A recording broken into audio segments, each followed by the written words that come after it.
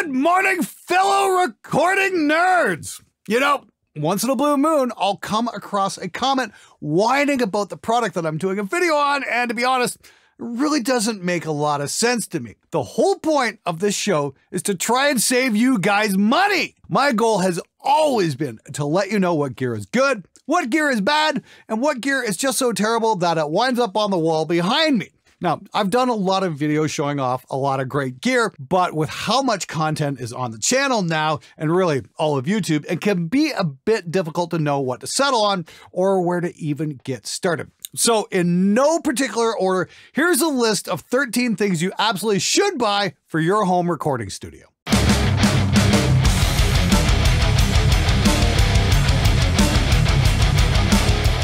Number 1, good monitors. There are tons of studio monitors out there ranging from the cheap to the expensive to the absolutely insanely expensive. Seriously, go look up a pair of barefoot speakers and don't forget to pick your jaw up the floor once you see the price. Sadly, most cheap studio monitors totally fucking suck.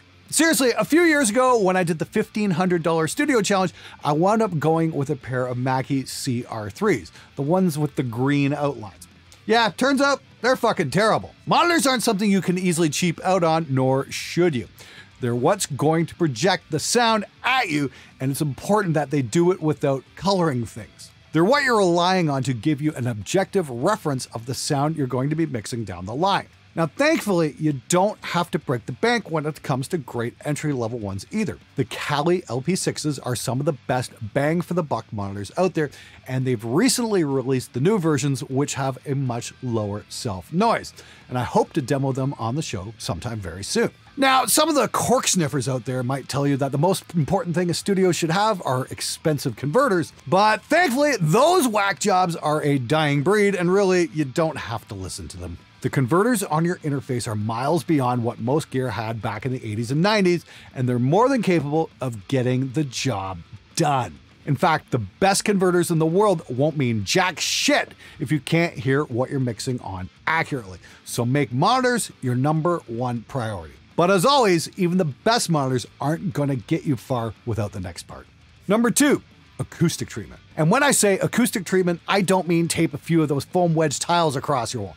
Guess what? They don't fucking do anything! At least not anything noticeable. And neither do egg cartons. Those will just turn your mix room into a fire trap.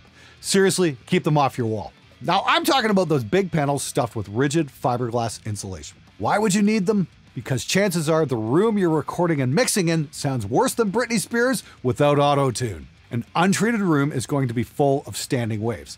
Sound coming from your monitors is going to hit your ears, but it's also going to bounce off the walls towards your ears out of phase. Now, I had this problem in my old studio where I had a big bass null in my mixing position. I would mix something and it would sound great in the studio, but then I took the mix out to the car and would get absolutely blasted by how much bass there was. Mounting a couple of bass traps in the corners of your mix room is going to have the most dramatic impact on the quality of your recordings and your mixes. Not the most expensive gear, not the cool glowy LEDs, not the infinite plugin library. No, the thing that matters is the acoustic treatment. And I would suggest that you build these yourself, as the pre-assembled ones can be a bit on the expensive side. Lucky for you, I've got a video on how to build your own bass traps, and I've got a link to that in the description below.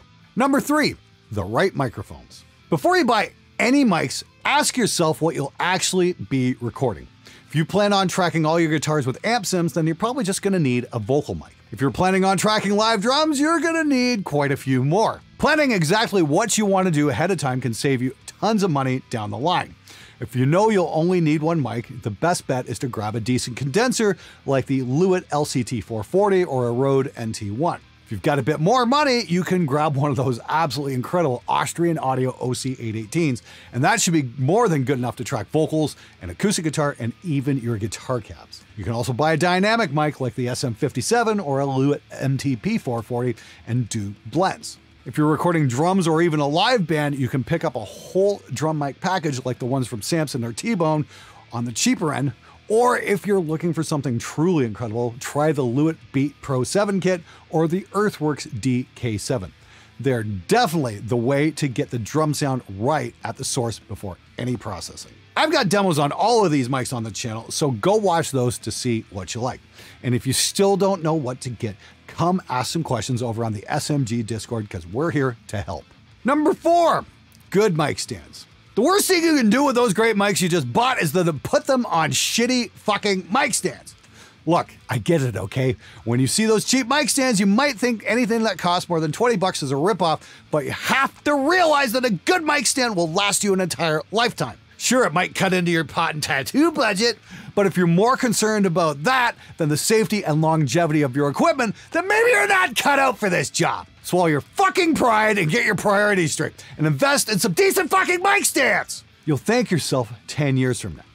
I'm still rocking a couple of Atlas stands that I bought way back in 2001, whereas some of the Apex ones I bought right around the same time have not made it that far. Number 5, decent cables. Same principle applies here. Paying a few extra bucks per cable is just good practice. Why? Because more expensive cables sound better. Duh! No, I'm just fucking with you guys. Personally, I'd rather stay away from that can of worms, but one thing is absolutely true. A good cable is going to be shielded, something you can't be all too sure about with the cheapest ones. This will prevent unnecessary noise and interference from entering your signal chain. If you record something and there's a fuck ton of noise in there, it can be really difficult to get rid of, even with software workarounds. And no, you don't have to buy the most expensive stuff either. Personally, I use the Hosa Pro series. They're very reasonably priced and have yet to experience any issues with them in the 4 years that I've been working with them. Absolutely great stuff. Number 6, a pop filter. This is another one of those things that doesn't exactly look glamorous, but it's an absolute necessity if you don't want your vocals to sound like someone added a fart gun to them. Now, put your hand in front of your face like this and say P, T, K, F. Notice the blasts of air? Those are plosives, and they're going to make your mic fart out. That's where the pop filter comes in. Now, if we repeat our experiment from earlier with this between our mouth and our hand, P, T, K, F, you'll notice that the air isn't hitting your palm anymore. That's because the pop filter stops or redirects the air blast away from the microphone capsule. That way you can still capture the clarity of your singer's voice and not ruin your recording at the same time. Now, pop filters aren't expensive, so don't be a cheap bastard, stop arguing with me and just fucking go get one. If you're in a pinch, however, and on the off chance your pop filter broke, you can improvise by stretching out some pantyhose in front of the mic. No, really, it will work. The trick is rigging it up so it'll stay put. Duct tape just might do the trick. You can also get a little foam cover from your average guitar store, and this might cost you a buck or two, and it's always good to have some of these on hand. Number 7, a direct box. This one is an absolute no-brainer. You guys have heard me say this again and again, that a great direct box is a great investment that will last you a lifetime. I've been using this Countryman DI for years and it still works without a hitch. So why do you even need a direct box? A direct box basically allows you to split your guitar signal into two. One goes to your amp, the other goes to your interface. If you're recording electric stringed instruments into a real amp, recording the signal directly off the pickups can be a great insurance policy. Because if the tone you dialed in ends up sounding like crap or doesn't cut well through the full mix, having a DI recorded means you can reamp and dial in a better tone and keep the original performance, and you don't have to bug the guitar player to do it again. Or you can just slap an amp sim on it. You can also sidechain your DI to your main amp track and use the SMG Cock Blocker Noise Gate plugin to clean up your guitar track in seconds. It's an invaluable tool and you can grab it now as a free trial over at spectredigital.com.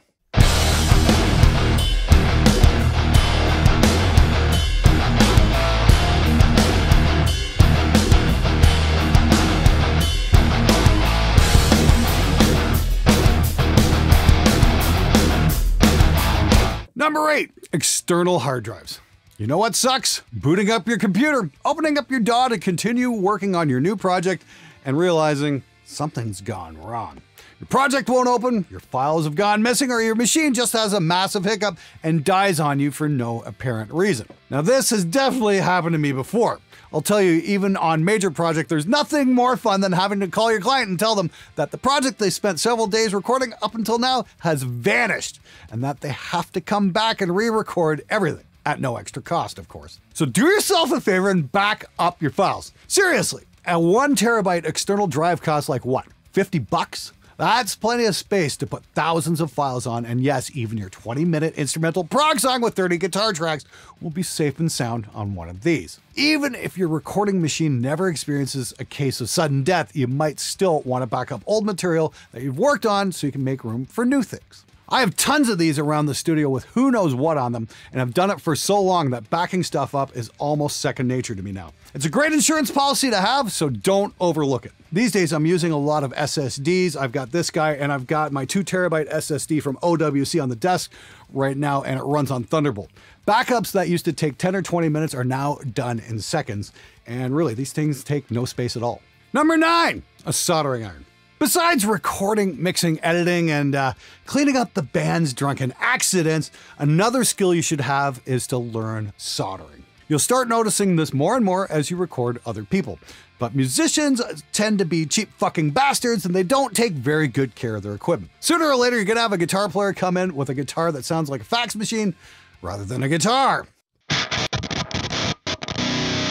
Believe me, he'll be very thankful that you turned his bow door with strings into a fully functioning instrument again. And if not, you'll thank yourself for ensuring your guitar tracks aren't filled with crackles and pops. Knowing how to solder can also help you repair damaged cables and even create your own. It's a valuable skill, so fucking learn it! Number 10, a golden channel.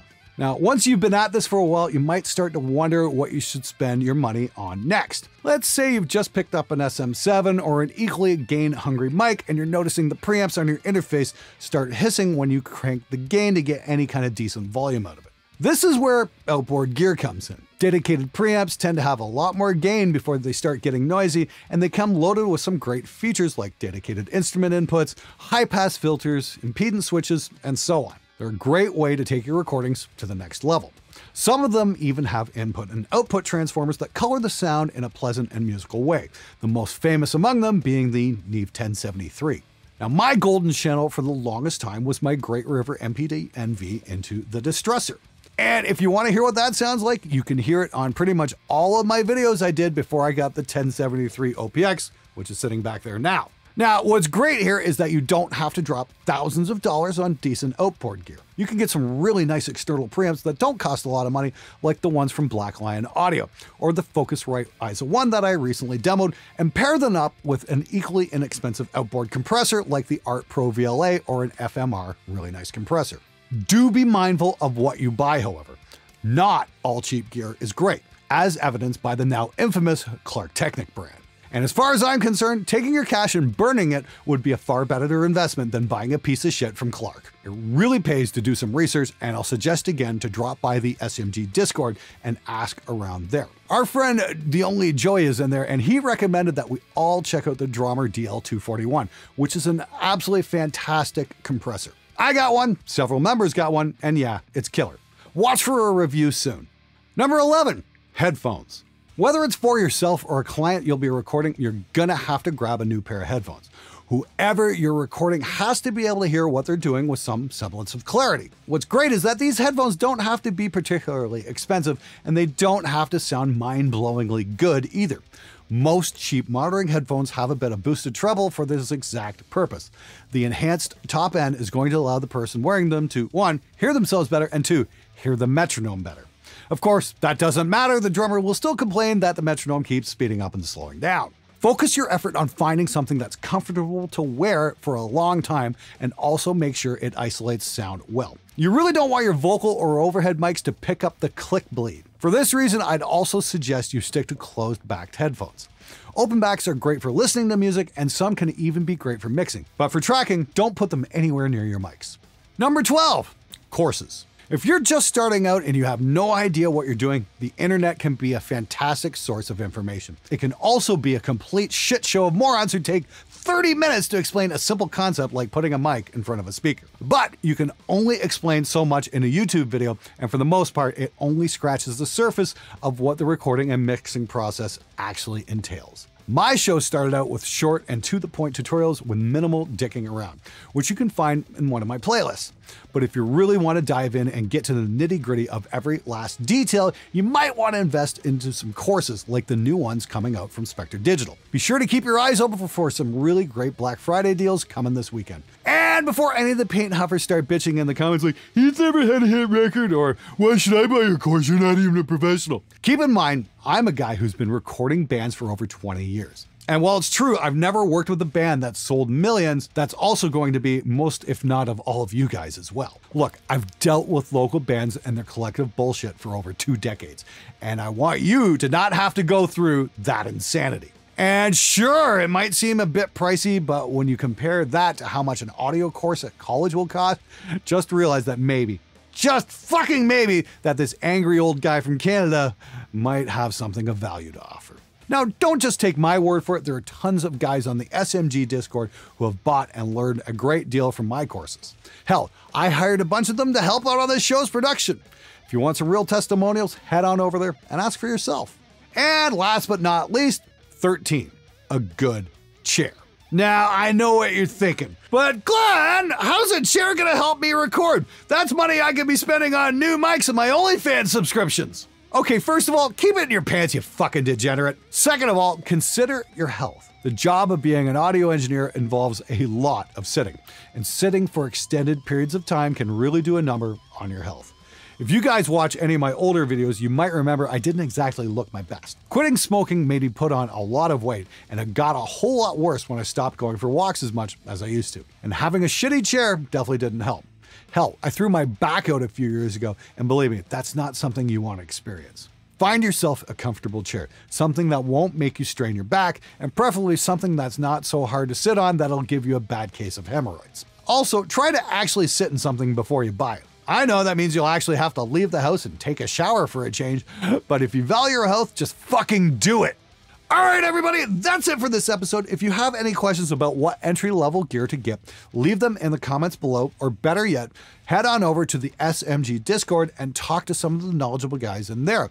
As always, do me a favor, hit the like button, leave a comment, engage with the algorithm one way or another. It just helps the show out, and I'll see you guys in here tomorrow. Until then, let's make some great music together.